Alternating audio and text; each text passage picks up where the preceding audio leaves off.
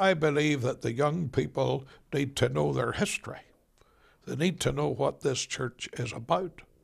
They also need to learn the sacrifices that the founding fathers of our church made so that they can have the privileges that they're enjoying today.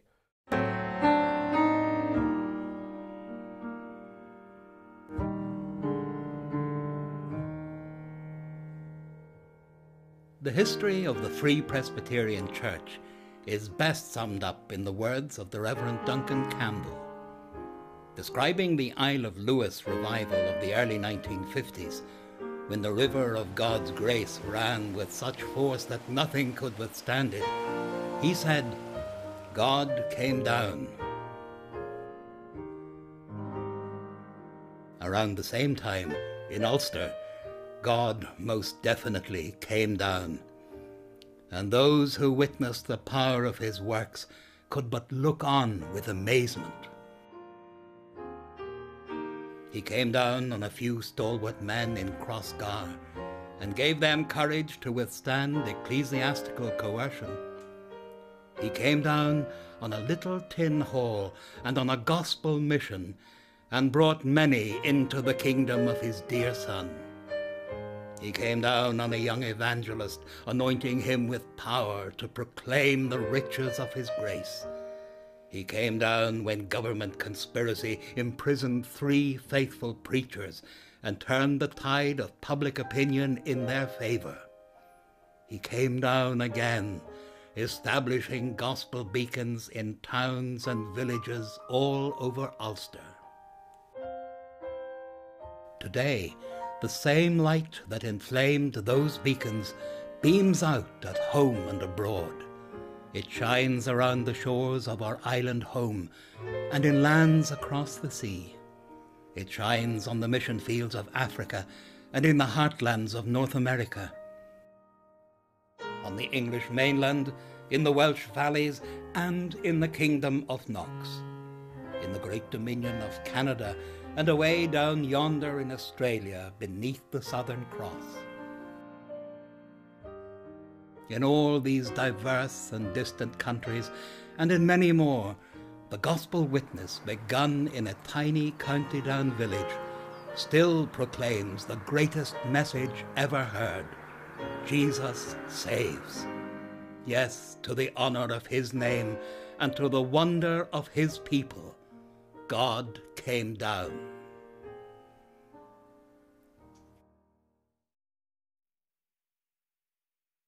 The Free Presbyterian Church was born in adversity, when a local congregation in a tiny rural village was prevented from using its own property for a gospel mission. A spiritual warfare began. Well, as I stand here today, I feel very, very humble that God should have used me as the instrument to preach the first sermon on this very site and to declare war on apostasy, war on the darkness of Romanism and the deception of popery, war on every anti-God-ism about the country, and to raise the gospel standard of truth and righteousness, grounded and founded upon the word of God. It was 1951, and in Crossgar, County Down, elders in the local Lisara Presbyterian Church wanted a young evangelist, Ian Paisley, to conduct a gospel mission in their church hall. However, the church hierarchy had different ideas, and when they met as the Presbytery of Down, they forbade the use of the church hall and suspended the local elders. After a few preliminaries, they said that they couldn't give us the hall. They wouldn't give the hall, so they lined us up and asked me first, saying it was Adams, started off alphabetically. Do you agree with us? I says, no, I don't agree with you. So they went around all the session, and there was a bit of I think they got a shock more or less, the Presbytery. They didn't think there'd be any objections, you know. So they sent us into the body of the church again.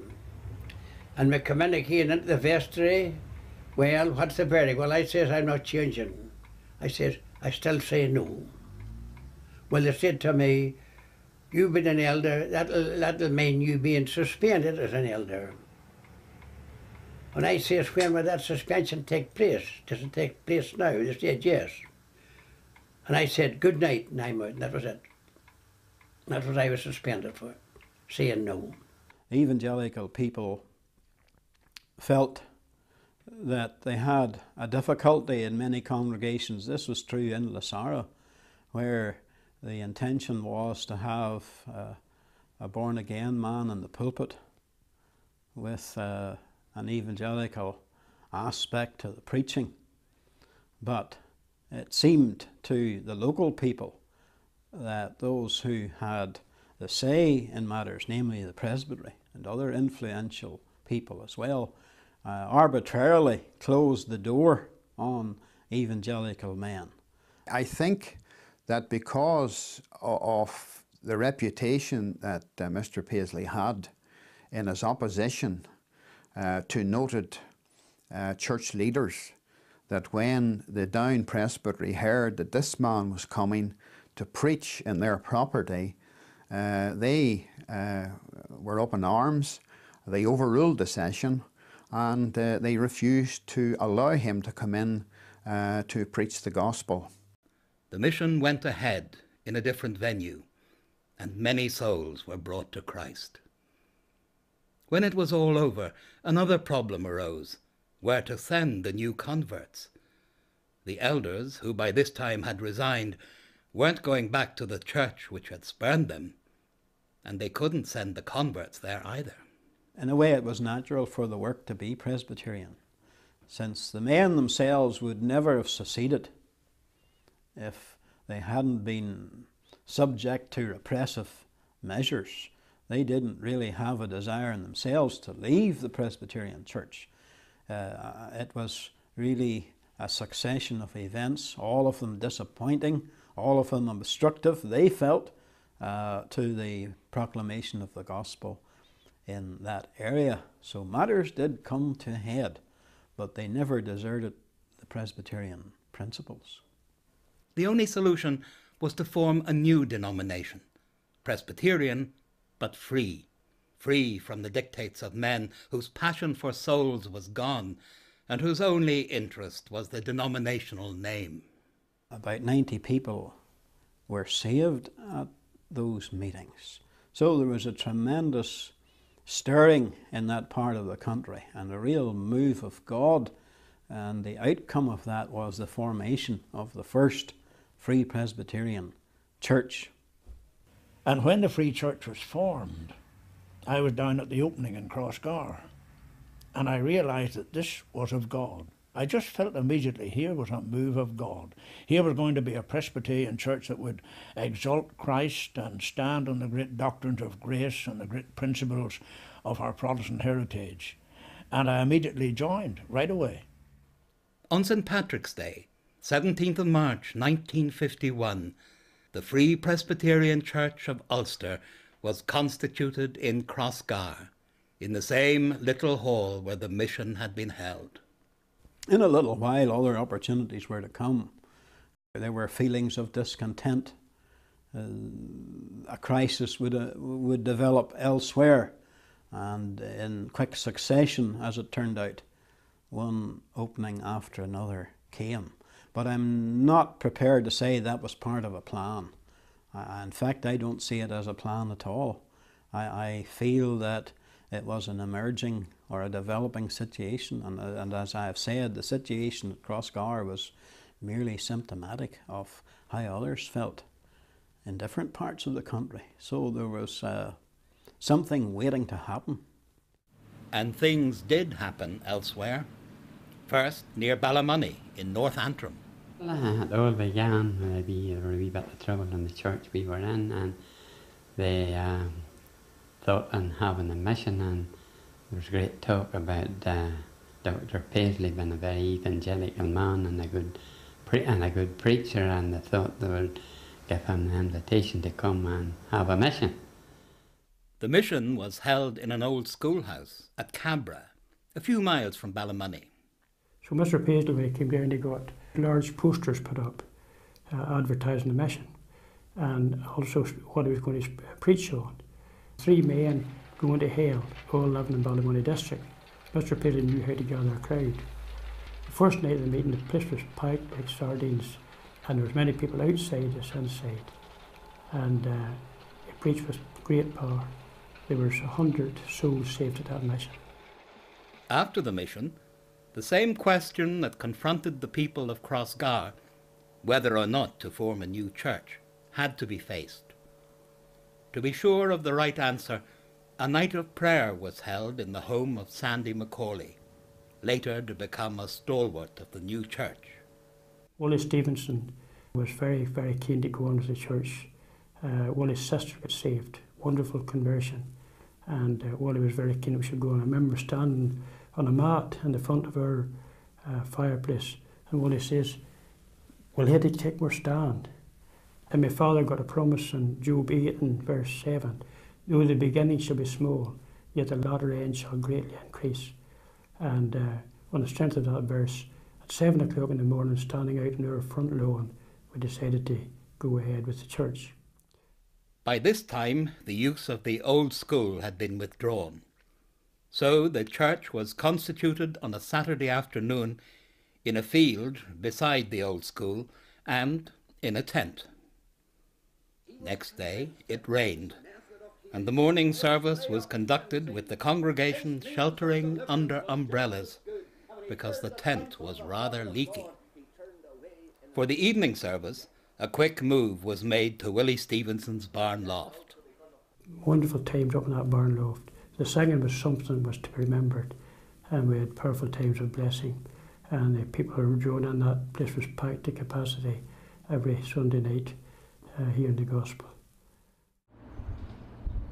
In Rasharkin, County Antrim, there was a split in the local Presbyterian congregation, and about half of the membership decided to leave. They converted an old barn into a makeshift meeting house, set planks across concrete blocks for seats, and gathered for worship.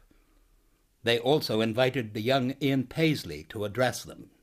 And I can remember when the service was near finished, he made an appeal. He says, "I'm leaving it with you. You can be whatever type of a church you like, a Free Presbyterian church, an independent church, congregational, another Presbyterian church. You can be whatever you want." He says, "I'm leaving it with you to make your own decision." The congregation decided that morning there would be a Free Presbyterian church. With 3 new congregations now established, Dr. Paisley's own church, known as the Ravenhill Evangelical Mission Church, decided to join forces with the new movement. And after a vote of the membership, Ravenhill Free Presbyterian Church came into being. So why form a new church? To answer that question, we have to ask and answer another. What is a church? Well, first, it isn't just a building.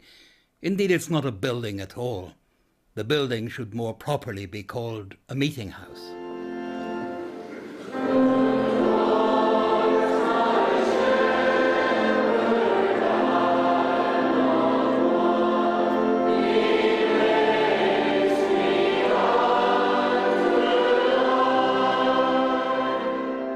A true church is a fellowship of believers in the Lord Jesus Christ, a company of people with like beliefs and spiritual ideals, a group of people who worship together and work together for the extension of Christ's kingdom. I was condemned. I was without hope in the world, and in the world to come, I justly deserved hell forevermore. But Jesus paid it all. Then again, a church is a proclaimer of the gospel. It has a message for the world, a message of hope, of deliverance and of salvation through the Lord Jesus Christ. As I come to worship this God, I am coming to a God who provided eternal salvation for me in the person of his Son. I bow my head in humble gratitude giving God the adoration of my innermost being and thanking Him for such deliverance and mercy. I'm a child of the King today. Finally, a church is a defender of the faith. It upholds the truth against all attacks, whether from within or from outside. I can remember, I think it was in 1950, that Dr. Paisley produced this leaflet on the teachings and beliefs of Dr. Leslie Weatherhead, who was at that time the president of the Methodist Church. He was on a special visit to the church in the centre of Belfast, and he got this leaflet in which he gave his quotations of Leslie Weatherhead, how he had rejected the virgin birth, how he had abandoned the blood atonement, and how he had spurned the fundamentals of the faith. We went down on the morning that he was to preach, and we distributed these leaflets. The title was "Leslie Weatherhead Speaks of His Religion." And so when we offered these leaflets out to people, they thought that we were there to promote Mr. Weatherhead, and they received them very gladly, very happy to do so, very pleasant, smiling and so forth, until they opened them. And then once they opened them and realised why we were there, then the whole atmosphere changed. And many of them came back and tore them up before us and threw them at our feet.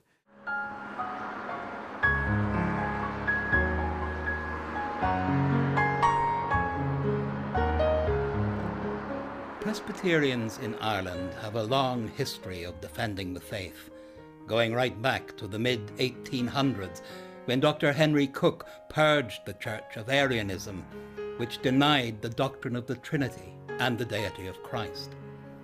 This effort to dilute the true gospel was roundly defeated, and the Church was cleansed from heresy and error.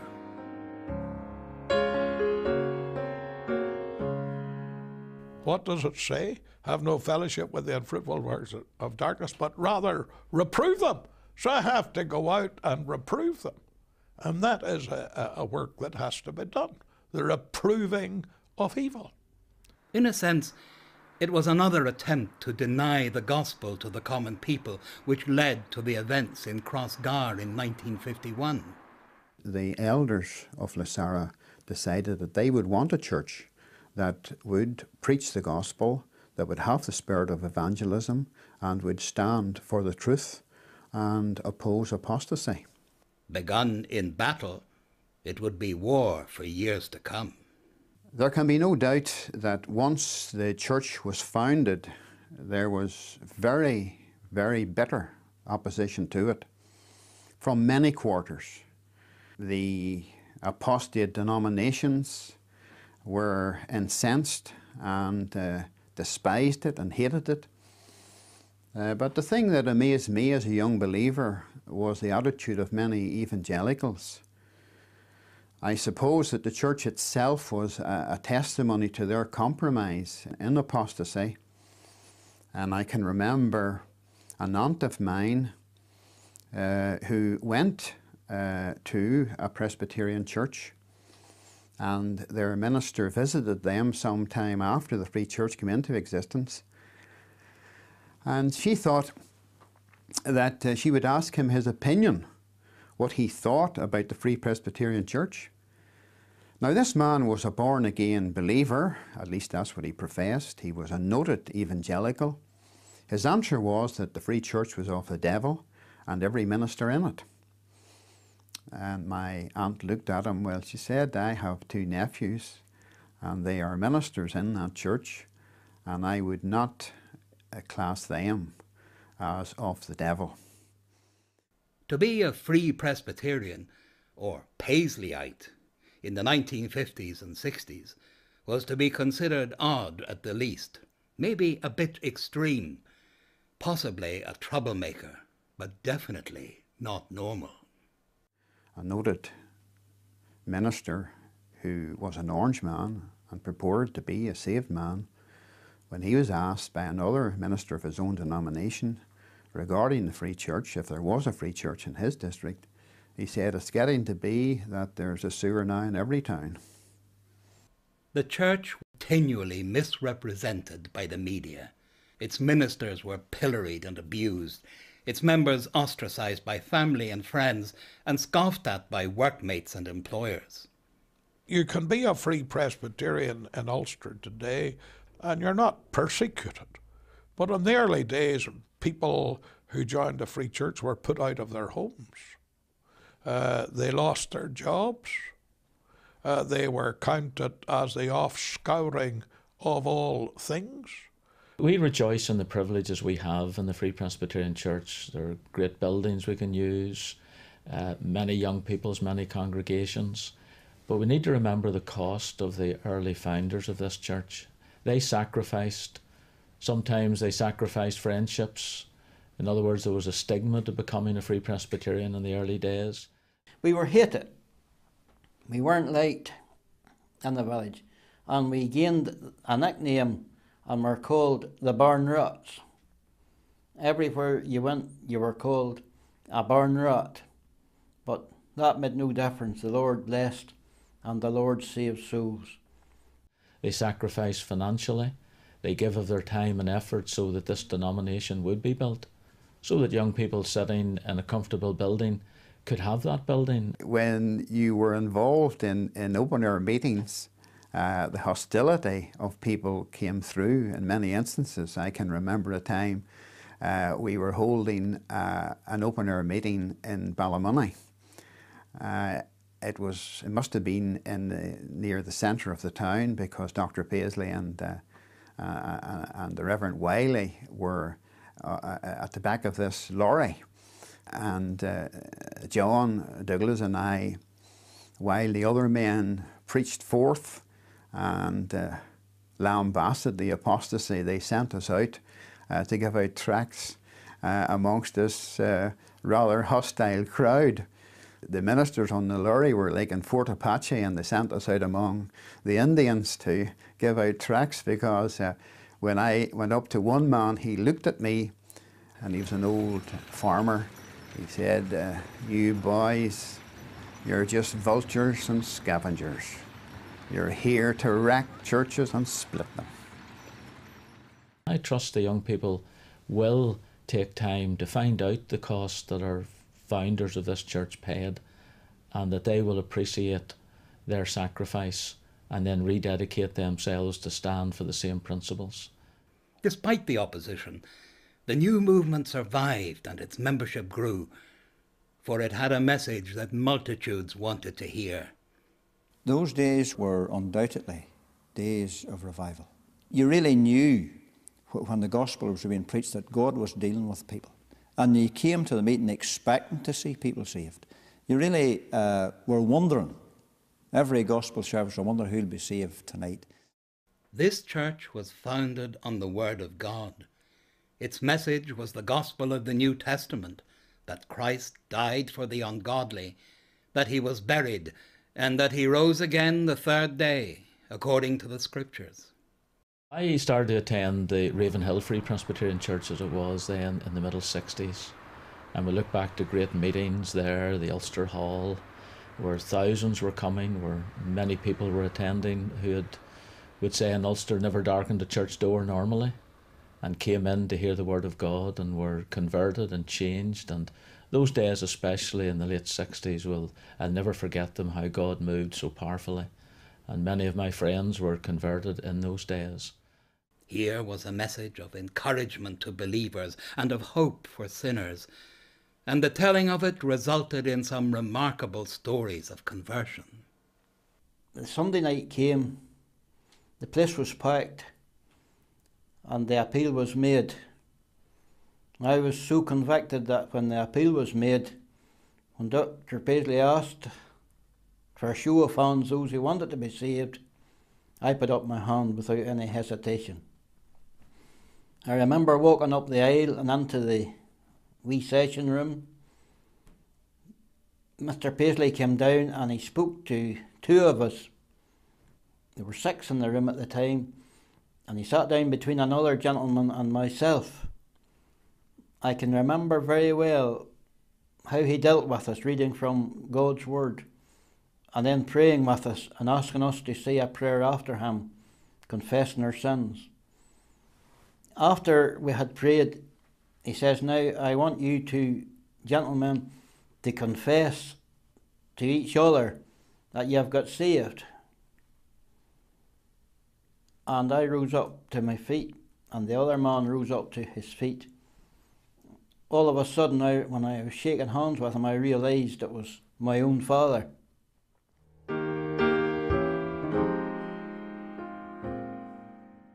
The Free Presbyterians really did believe the Bible to be the Word of God, verbally inspired by the Holy Spirit, and without error. They believed it should be read in daily devotion, trusted from cover to cover, obeyed without reservation, and preached in all its fullness.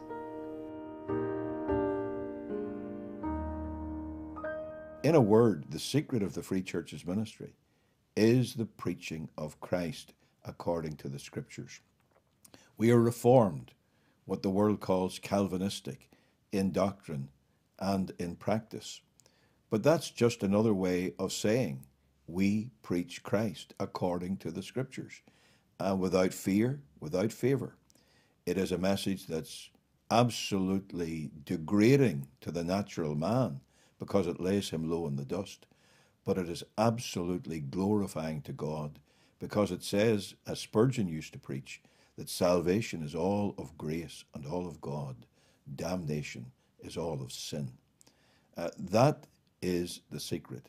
Preaching Christ in obedience to the Word of God, separation from the world, not just from the ecumenical movement, but the old Free Presbyterians lived holy lives. I'm not saying the new ones don't, but I'm saying this is the key. Separation unto God in holiness of life, preaching Christ in all his fullness for sinners in all their need.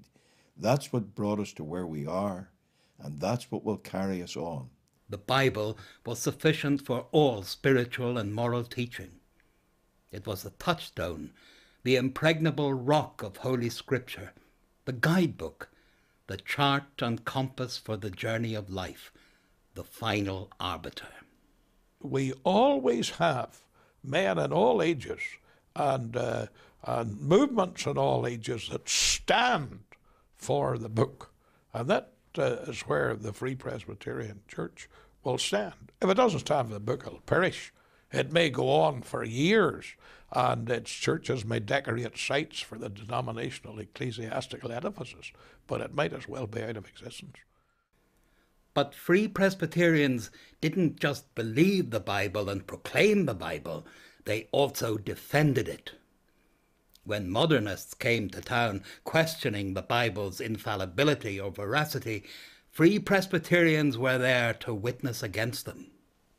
Well, of course, it was a protesting church.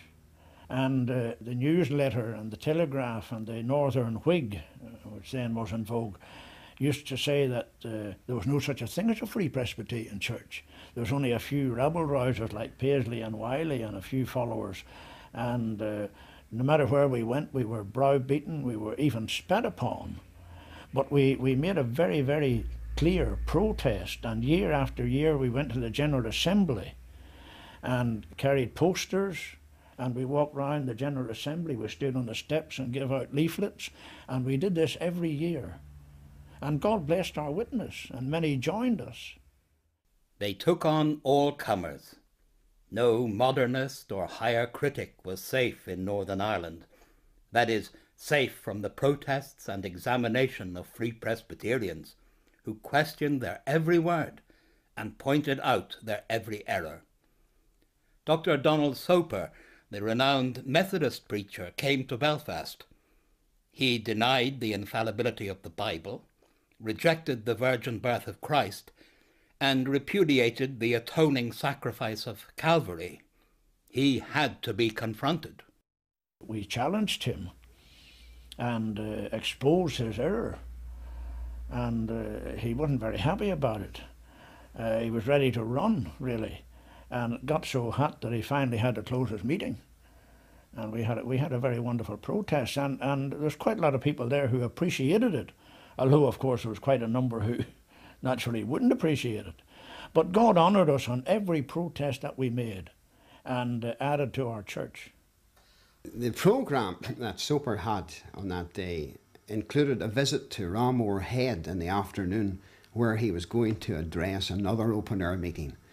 Someone told him that we also were going to Ramore Head, and this of course was not true. We went home after the Ballymena meeting was finished. But he was under the impression that we were going to Ramore Head, and Soper never fulfilled the engagement. And moreover, he has never returned to the shores of Ulster. In 1963, the church even dared to send its moderator and 2 other ministers, the Reverends John Wiley and John Douglas, into the very citadel of the enemy, to Rome, to the opening of the Second Vatican Council. Churchmen from all over the world, high-ranking churchmen, particularly those from ecumenical churches, can't really say from Protestant churches, because I cannot hold that they were Protestants going to Rome. But they were non-Catholic churches. They were ecumenical churches, and their representatives were going. Even before they got to Rome, indeed, while still in the air, Mr. Wiley began the witness against falsehood. A prelate of the Church of Rome stood to his feet in the special compartment allocated to churchmen, and he said something about the clerical array, for everyone was there in clerical attire, and he complimented all the brethren who were attending because of their appearance, and it was obvious that they were in the church. And a voice piped up from the back of that compartment, and this is where we were sitting together, John Wiley, saying that he was not depending on any piece of religious garb to take him to heaven, but he was depending solely on what Jesus Christ, his Saviour, had done. The gloriously apparelled churchman was stung by Mr. Wiley's remark, but quickly came back with, "You're not over-righteous looking yourself." But Mr. Wiley was not to be outdone. Referring to his own conversion, he said, 16 years ago I found that out. 16 years ago I found out I was only a wretched, guilty, lost sinner, ready to perish in hell. But I discovered too that Christ became my substitute. He took my place on the tree, and by the shedding of his blood all my sins were put away, and by trusting upon his work and receiving of his imputed righteousness, I can say, now I have acceptance with God, for I have a perfect righteousness. And with that, the bishop sat down, totally torpedoed. There was silence for the rest of the trip. And when the 3 ministers arrived in Rome, Mr. Wiley was no less courageous in his promotion of the truth. We went right into the Vatican Square, just facing St. Peter's Basilica. And we had our bags of Bibles, and we stood there, and we gave these out, and they were received most graciously by nuns and friars. I don't know if there's any boilers there or not, but there's a lot of friars there, and cardinals, and they all received them with a smile. They weren't used, of course, getting anything from Rome for nothing. But after they took them in and searched them, you see, they realised that this was a Protestant movement, and the Swiss Guard was sent out to arrest us. So they came over to us and said, "What do you do?" And I said, "Well, we are giving out the scriptures," because Papa had posters round Rome and round the whole of Italy at that time. Papa says, "Read your Bible." And I said, "We're giving them Bibles to read." And he shouted, "Protestante." I said, "It's not Protestante. It is the Bible, the Word of God." He says, "We confiscato." I said, you do not confiscato. And we lifted our Bibles and walked over the white line. There's just a white line that separates Rome from the Vatican, you know, and you can just step across and you're outside the jurisdiction of the Vatican. So they couldn't arrest us. So we walked up what is called Reconciliation Street, which leads right down into the Vatican. We weren't reconciled, of course, and we gave out all our scriptures. These were heady days, stirring times, with constant war being waged against the peddlers of error. But in the midst of the fiercest battles, there was always great joy at the privilege of standing up for King Jesus.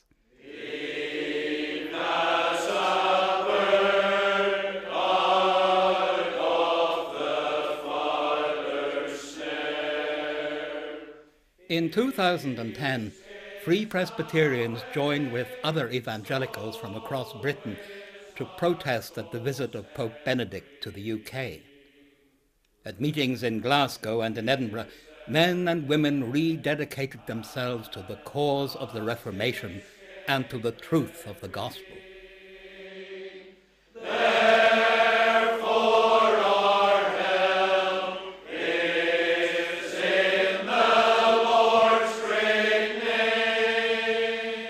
It's a tremendous experience in that we can look back over those 60 years, see the growth in the church. It's also a very encouraging time in that we're still standing for the same principles. Recently, many of our elders and ministers, the leadership of our denomination, met over in Edinburgh actually and rededicated ourselves to the principles of the Free Presbyterian Church. In the mid-1960s, 3 ministers were jailed after a protest at the Presbyterian General Assembly. Dr. Paisley, the Reverends John Wiley and Ivan Foster served 3 months in Crumlin Road Prison for their part in that protest. Having been given permission to march to Assembly buildings in the centre of Belfast and to stage a protest there, the police threw a cordon across the road, effectively stopping the march. The police decided to block off the parade in order to allow the monitorial parade of the General Assembly to pass from that building across Howard Street into a neighbouring building where there was a meal prepared. They could have been wiser and timed that when we were away somewhere else on that circuit, but instead they threw a rope across, just right at the assembly doors where they would walk across Howard Street. The march now became an assembly, and in the eyes of the police, an unlawful assembly. On such fragile grounds, the 3 men were charged and summoned before the courts. We were charged with unlawful assembly, which we contended was not so, because we had been given permission to march that route by the police, and we had no plans to assemble. We were forced to assemble by the police action in blocking off the road. Our march was brought to a stop, and we instantly became an assembly. And because we had been brought to a stop by the police, we felt we could not be charged with unlawful assembly. But anyway, it was a political thing, and we had to be found guilty, and we were bound over to keep the peace for 2 years and fined, I think it was about £40. Within a week of the court's judgment, all 3 men were behind bars. However, this was not the end of the matter.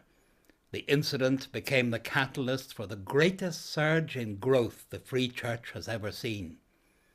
The fact that Dr. Paisley and his colleagues were put in prison, Terence O'Neill, he was the Prime Minister in them days, and the Presbyterian Church indeed felt that in order to silence what witness there was in the Free Church and any opposition to the sellout that was being planned at that time and has been taking place since, they thought if they could put this man in prison, silence him, then they would have dealt with any opposition to the political sellout and the ecclesiastical surrender of the truth. All across the country, the anger of the people was stirred up. The prison sentences were seen as political. After all, the charges were flimsy and the evidence falsified. Why should 3 gospel preachers end up in jail simply for following the voice of conscience? As Paul said, the things that have happened unto me have fallen out rather unto the furtherance of the gospel, and that's the very same thing that happened there. This persecution, rather than silencing God's servant, the work never took off until then. In every county and in many towns, rallies were held. People gathered in their thousands. Reports were read from the men in prison, and opposition to what had been done to them voiced with vigour. From many parts of the country, the call came for new churches, and over the next 5 years, some 30 congregations were formed in towns and villages throughout Ulster. These new congregations drew their members from the old, established but spiritually dead churches, where the gospel was little preached and the faith virtually undefended. There was a great stirring amongst the people. And we didn't realise until the congregation was formed that we had people from the Presbyterian Church, we had people from the Church of Ireland, we had Baptist people, we had Brethren people, we had all sorts of people who came. People that had a concern over what had taken place, that in Ulster, this great bastion of Protestantism, where Protestant ministers could be imprisoned for what they believed, it was unthinkable. And people of different religious persuasions got concerned and were stirred up and joined themselves to this work. Gospel preaching wasn't the attractive thing, as we know, for young people to be doing in the 60s, but God's presence was so real, and so there was a very big congregation of young ones in Bellevue that time, and the majority was young, and it was nice to see older people like my father and that join with them young people, because it was in an orange hall. They had no ground, they had no burial ground, they had no facilities of any shape, and for somebody elderly to leave a church and to join that denomination at that time was even maybe harder than some of a young person, you know.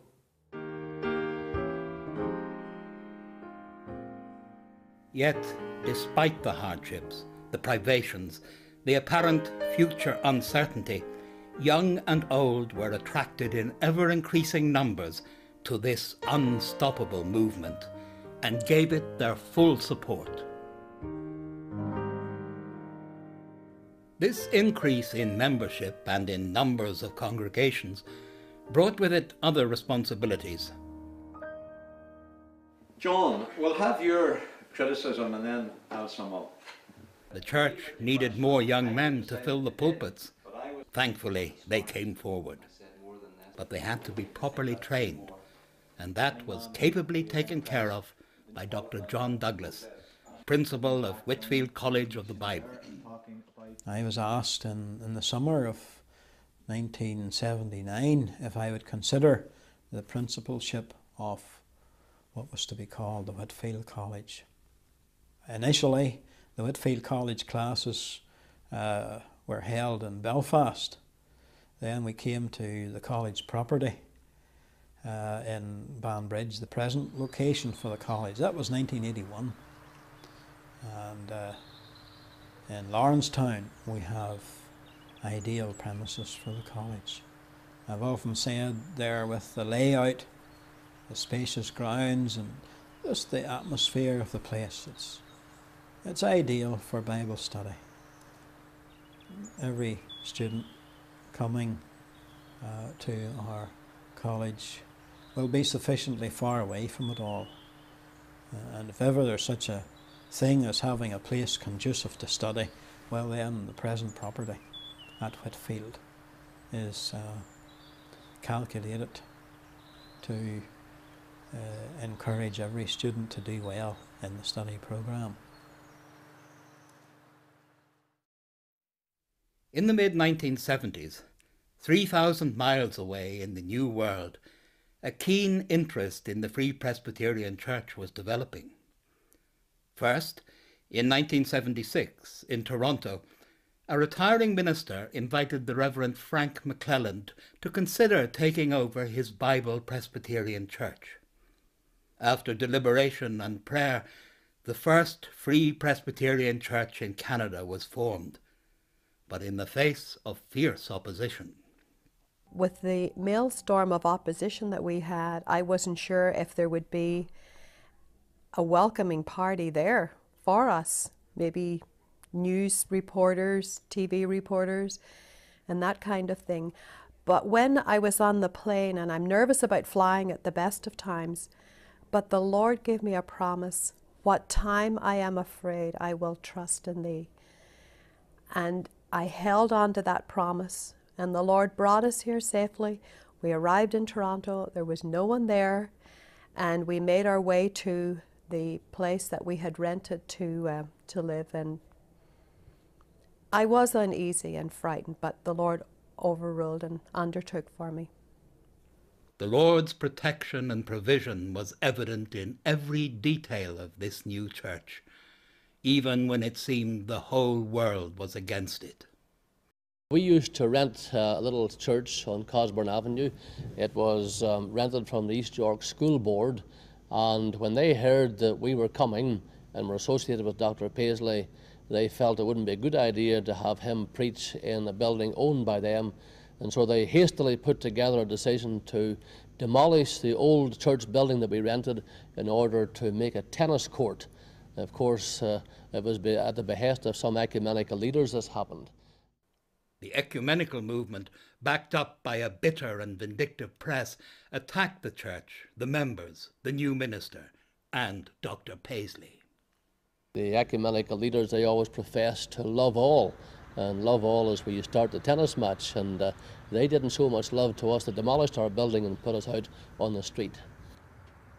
But that was the best thing that ever happened, because that caused our people to learn to pray together and to stay together. And God gave us a great promise: I will build my church, and the gates of hell shall not prevail against it. Irish bigots, Toronto venture shocks local clergy, ran the headlines of an article in the Toronto Star. We don't want his church here, say dismayed Protestant leaders, and, referring to Frank McClelland, another headline read, Paisley's minister will preach disunity.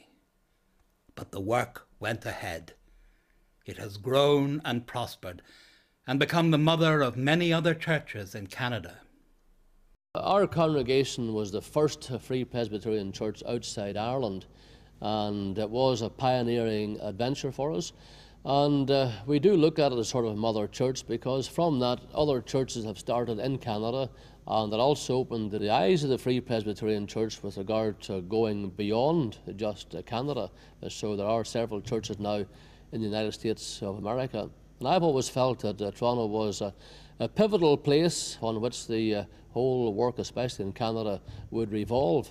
And we think it's important to have a strong church here that are able to help and succour our daughter churches in Calgary and Vancouver, in Fredericton and Barrie and Port Hope in Ontario and so on. And we believe there'll be many more in days to come.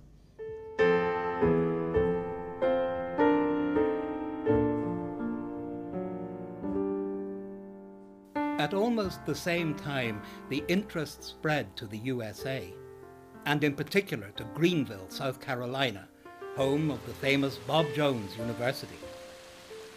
Dr. Paisley was in contact with Bob Jones University and preached there, and there was therefore quite a lot of interest locally in this phenomenon of a Presbyterian church, reformed in doctrine, and yet separatist and fundamentalist in practice, taking a strong stand against ecumenism and liberalism and things like that. With Dr. Paisley regularly visiting and preaching at the university, and with Let the Bible Speak broadcasting every week, there was quite a bit of interest in the Ulster Church. Later, when Dr. Paisley was with Bob Jones, Dr. Bob said to him, look, there's a group of people in Greenville, they're Presbyterians, but they are separatists, and they can't find an affiliation that really stands up to Presbyterianism and a separatist fundamental Bible-believing position. And so they're an independent Presbyterian church, which they think is an anomaly. So they want to become part of the Free Presbyterian Church. Through Dr. Jones, the people in Greenville sent a letter asking that their congregation be taken under the wing of the Free Presbyterian Church. Dr. Paisley met them, and in due course, Faith Free Presbyterian became the first congregation in America.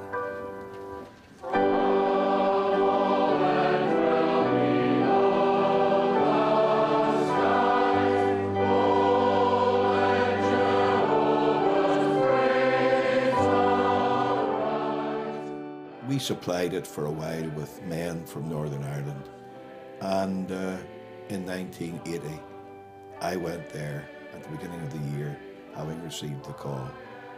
I'd first been there in 78 for 6 weeks, and the Lord had blessed, and I think every week but one we had a real move of God and people were saved, and there was just a real interest. I had no intention of going back, mind you, but the Lord redirected, and so in 1980 I took up the work and stayed there for about 30 years.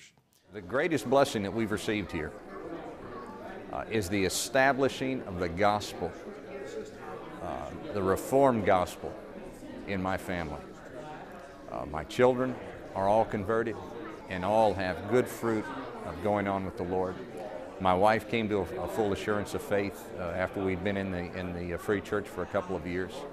So the establishing of the gospel in my family has been the greatest ministry that the Free Church has had with me.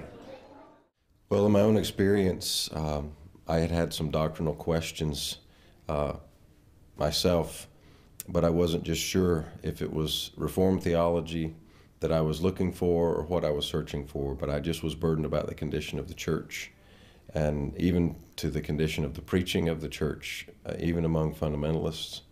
And when I came to visit the Free Church in Greenville and heard the preaching of Christ, the seriousness with which the pulpit was taken, even down really to the atmosphere of the meeting and what the people talked about after the meeting, I knew that there was something there that I had been searching for, and I found in the Free Church that I hadn't seen elsewhere. Meanwhile, in Philadelphia, a long-standing interest was still alive and growing, and a small congregation was formed in Newtown Square, near Philadelphia.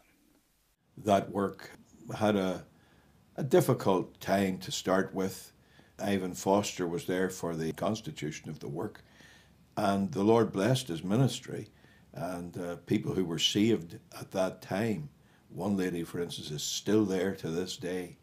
God put a stamp upon it, but nonetheless it had a difficult few years. Ultimately, in the early 1980s, I think around 1983, if my memory's right, John Greer went to take up the work. And it was still difficult. But slowly but surely the Lord began to bless it and build it. The church was extended, and then they moved their premises entirely to a neighbouring township, Malvern, where they got a really good church building, and under John's ministry the church really grew. It was never the plan that the church in Greenville would be a one-off. The people had a greater vision, one that encompassed the whole country. Many of these folk were Bible-believing, separate, fundamentalists, all these things. But they had grown up with a fundamentalism that ticked the boxes, and there was very little theological or doctrinal strength behind it. So when they heard the preaching of Christ and the great doctrines of the faith, allied to an evangelistic zeal and fire, and especially allied to a burden for prayer that they had never found, many of them would have testified they'd never been in a real prayer meeting like this in their lives. They wanted this to spread, and this was the burden of the church. From New Hampshire in the northeast to Arizona in the far west, and to many places in between, the message of a pure gospel would be brought by young men burdened for their home region. However, they had to be trained, and in this instance, the church's policy of preparing young men at its theological college in Ulster was just not feasible. So the presbytery agreed that I would set up a theological hall in Greenville, and so in 1982 that program commenced. These men then would go to set up churches where they felt God burdened them for. For instance, Dave Mook went to Phoenix because he felt that's where the Lord had burdened him.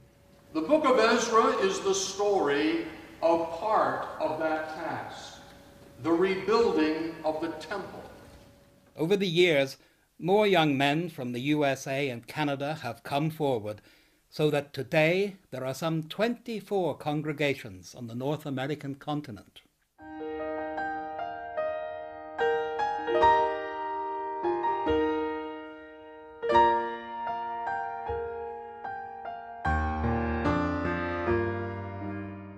Ever since believers were first called Christians, they displayed an urgency to spread the good news of salvation to the whole world.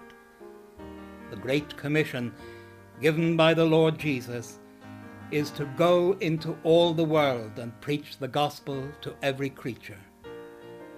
Various and diverse branches of the Church have done this ever since, and the Free Presbyterian Church of Ulster is no exception. In 1970, a motion was presented to the Presbytery that there should be the formation of a mission board. There was great concern to see the missionary cause of the church develop. There were quite a number of young people interested in becoming missionaries. In 1972, that motion became a reality, with the Presbytery appointing 7 men from the Presbytery. One included the late Reverend Cecil Maneri, who had a particular interest in the work of Spain. We also had 3 representatives from the Missionary Council, and from 1972 to now, the Mission Board and the Missionary Council have worked in harmony, developing the cause of the missionary endeavour throughout the world, and we're very thankful for the many missionaries that have come through the Mission Board. Missionary endeavour has always been a high priority in the Church. From the earliest days, missionaries were welcomed in every congregation. Reports from overseas were listened to with fascination, and generous offerings taken up to support the work in far-off lands.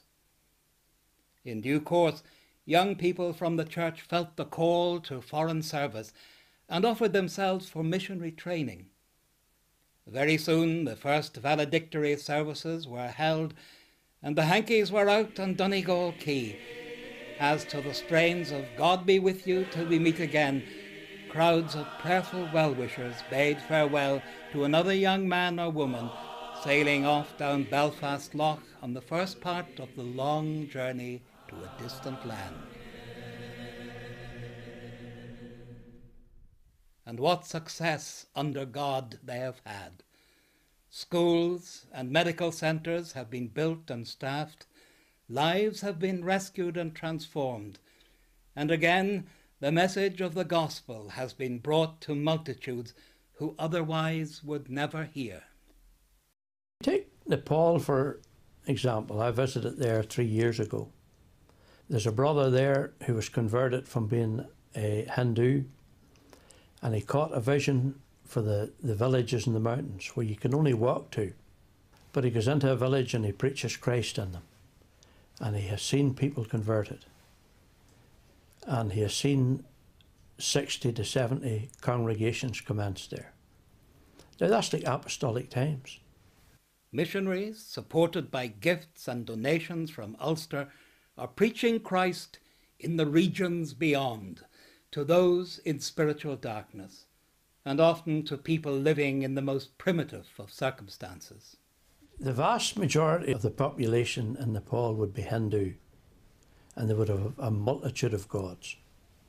But our work is to go in and to preach Christ there. The Bible has been translated into the language. Trinitarian Bible Society have the New Testament, they have the Psalms, they have the Proverbs, and these are carried into the mountain villages, and they're given out amongst the people. Evangelists go in and they preach. We broadcast in there as well. The Let the Bible Speak radio ministry began in Nepal in September 2006. This was one station being broadcast in English. Now this station itself generated some 300 replies at the very beginning. Now one of the things that the people were asking at that time, can we not have this program in the Nepali language? And so in March 2007 we began to broadcast in the Nepali language when Paul Thapa, national in Nepal, he translated English programs into Nepali, and he began to broadcast in their own language. Now this has generated a tremendous response. Thousands of people have written in asking more about the gospel.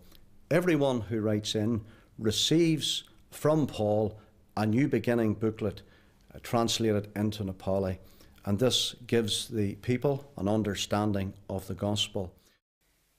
In Africa, where many churches have been pursuing missionary endeavour for generations, the Free Presbyterian Church teamed up with the Bible Christian Faith Church.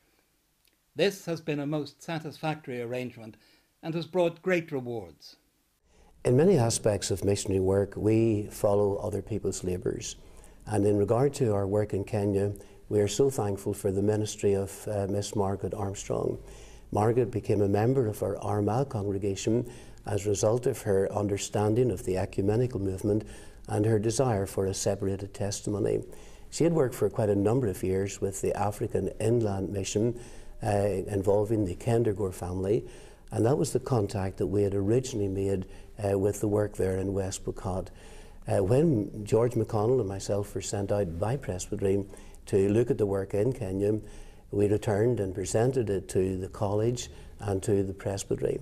As a result, Miss Margaret Russell felt called of God to go out to Kenya, and she was the first of quite a number of missionaries to make her way to that part of Africa. So we do thank God for the memory of Miss Armstrong and are very grateful for the input that she made to our missionary cause. I think the jewel in our missionary crown must be the Christian Academy in Kenya. We commenced to build that in 1998, and we opened it last year, 2009. Now, we raised about 800 to 900,000 pounds to build that. Started with about 20 children, 15,000 pounds for the first few classrooms. Now we have a massive school building there and almost 700 children.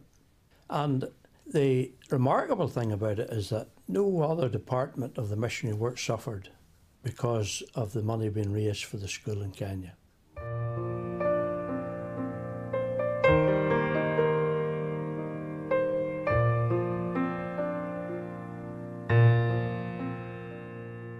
In Spain, a modern European country, rich in history, culture, art and religion, Free Presbyterian missionaries have ministered for over 30 years.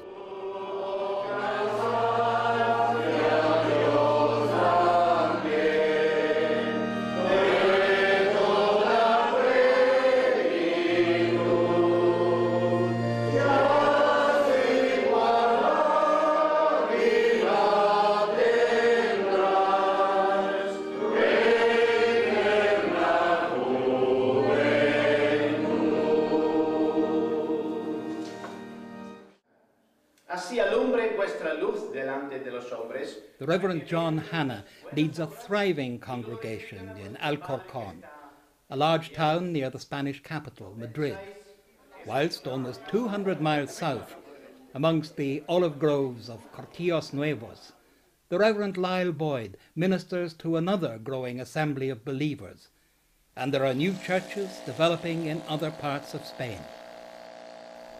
However, the work of God cannot stand still. Lift up your eyes and look on the fields is the Lord's injunction. Lift up your eyes and look on the fields, for they are white already to harvest. Today the harvest fields are vast, and they are white unto harvest. So what of the future? My hope for that is that we will see more young people called from all our churches. The world is wide open. Fields are wide open for missionaries to go into.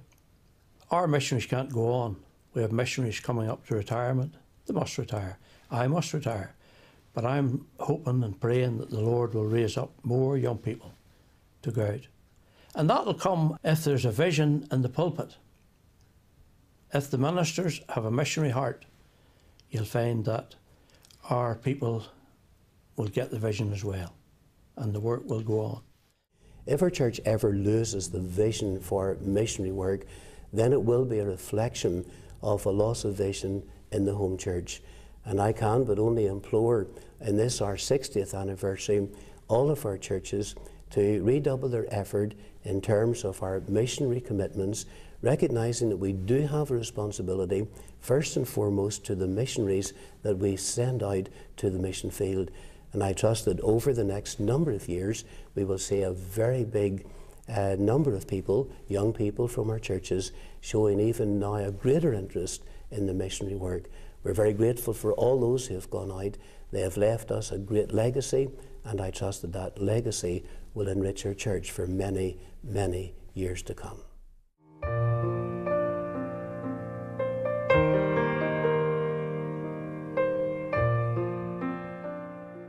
In all our congregation, we have a host of young people, and I'm delighted to see them. And when I look back at my own life and see the way I came and see the way some of these young people are coming on, I wonder why the Lord even used me, because I think we have a great reserve of young people coming on, and I trust that we'll see many of them on the mission field. They'll be able to do far more than ever we did.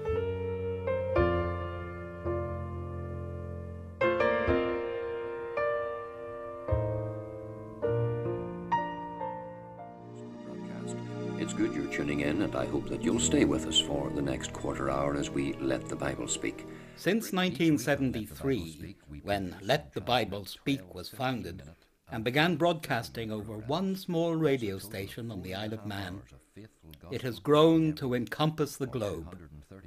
Today, its programs are heard on dozens of radio stations, reaching every continent and reaching people as no other medium can do. We can bring the gospel right into their homes or even into their place of work. And certainly the response that we have received worldwide indicates very clearly that the Lord has blessed this outreach, and many, many souls have come to saving faith in Christ.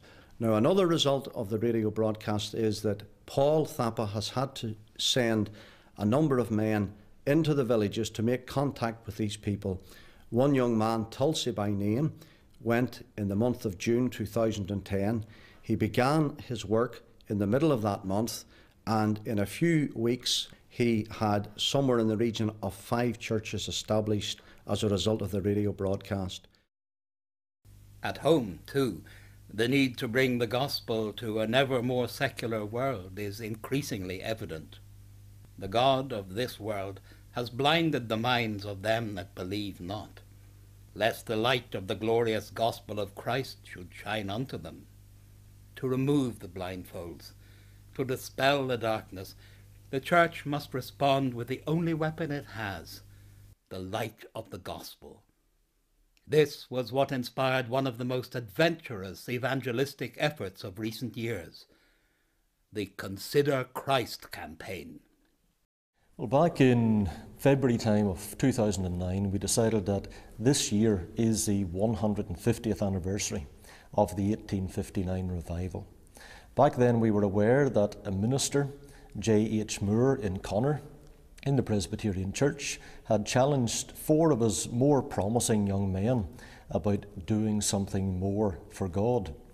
And we thought, given the fact we're now in the anniversary year, that it would be good if we reissued that challenge and encouraged our people, young people, old and everyone in between, to do something more for God this year. We reckoned that if we could get people to stop in their everyday activity and for a moment or two pause and bring all thoughts into focus around the person and work of Jesus Christ, that they would not only consider him, of course, but come to him.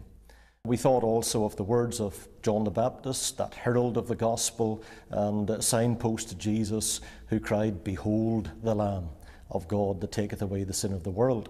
So working on those 2 words as our main theme, we were taking the thought, in a world without direction, Jesus is the way.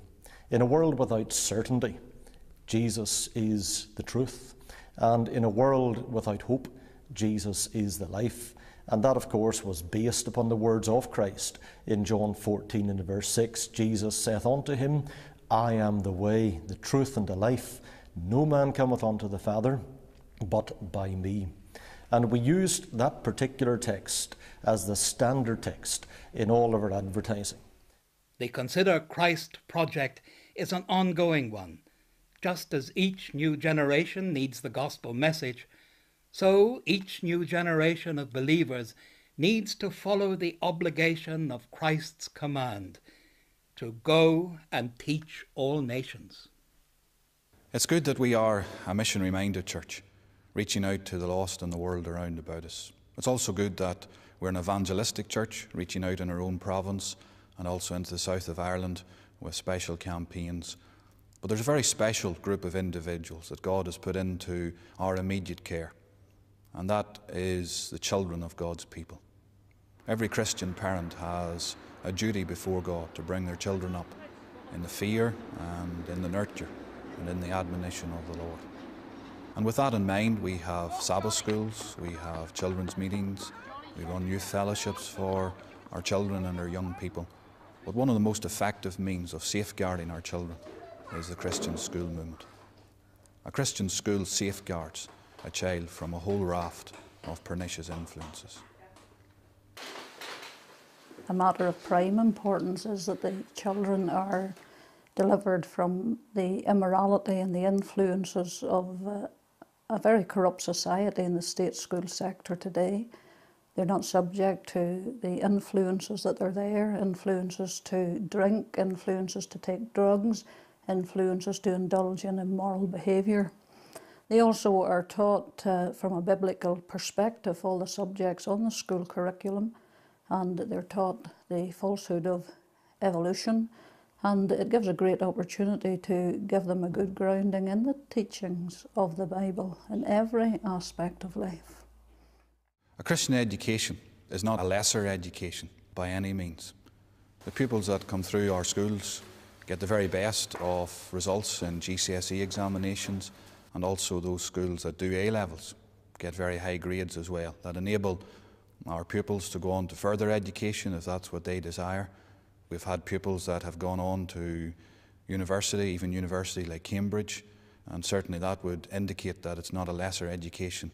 And also it's encouraging that when they do go to university that they are enabled to stand for the Lord, and hopefully the influence that they have had during their days in a Christian school will stand them in good stead in their later life.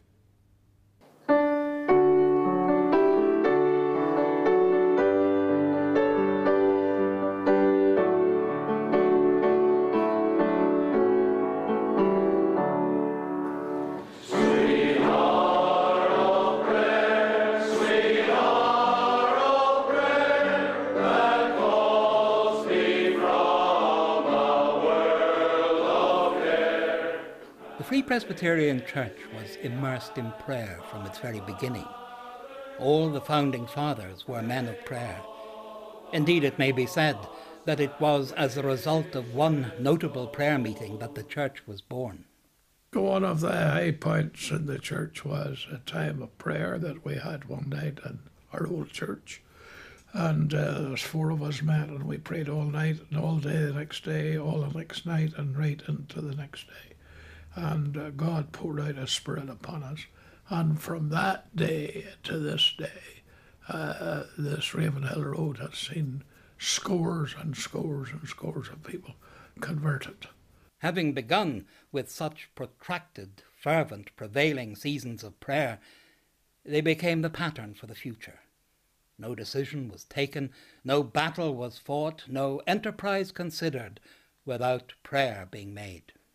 In every mission, for example, as well as in regular church services, there was the backup of all nights of prayer, and I believe those all nights of prayer gave a distinctive characteristic to the meetings.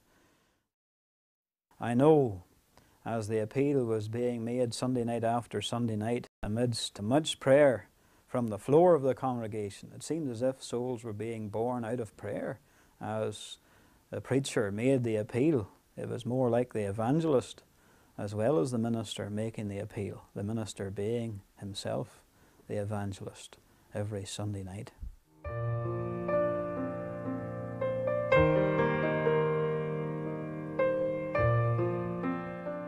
The prayer meeting was often billed as the most important service of the week and attracted large attendances and enthusiastic participation. So important is prayer to the church that at the beginning of each new year, all the ministers and many of the elders come together for a week to lay the burdens of the church before the Lord in prayer. Many will attest to the blessings and benefits which have flowed from these special seasons of intercession. We are of prayer. Brethren, let's bow together in prayer.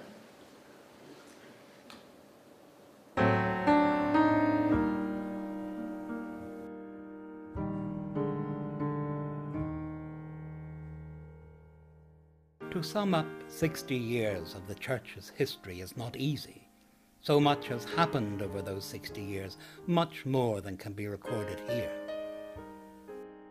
We pay tribute to the founding fathers, those men and women who launched out into the unknown deep, trusting their future to the God of all grace and in his promise to never leave nor forsake. We give honour to all those who down through the years have stood by the stuff, proved themselves in the heat of battle, remained faithful, and supported the cause of truth. We give thanks for those who are in the church today and encourage them to continue this vital witness. The battle is not yours but God's, and no matter what opposition comes today, tomorrow, or in the future, God has promised his help. In one of his darkest hours, Martin Luther took encouragement from the words of Psalm 46, and it was the inspiration for his great hymn, "A Mighty Fortress is Our God."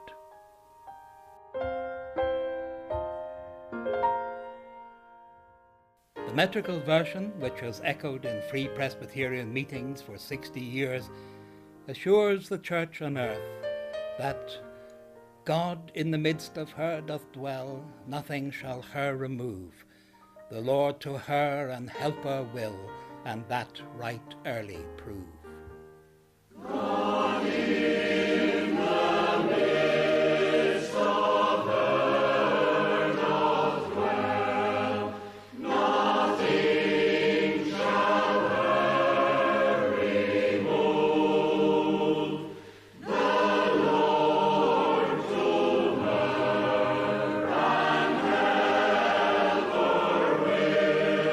and that right early prove. The promise given to one of the church's most beloved founding fathers, Sandy Macaulay of Cabra, now Ballymoney, was, "Though thy beginning was small, yet thy latter end should greatly increase." That promise has been wonderfully fulfilled. God most certainly came down, and to him be the praise, the honour, and the glory. For us who have lived through these momentous and blessed times, we rehearse from our hearts the benediction of the psalmist. Blessed is the man whom thou dost choose, and makest approach to thee, that he within thy courts, O Lord, may still a dweller be. We surely shall be satisfied with thy abundant grace, and with the goodness of thy house, even of thy holy place.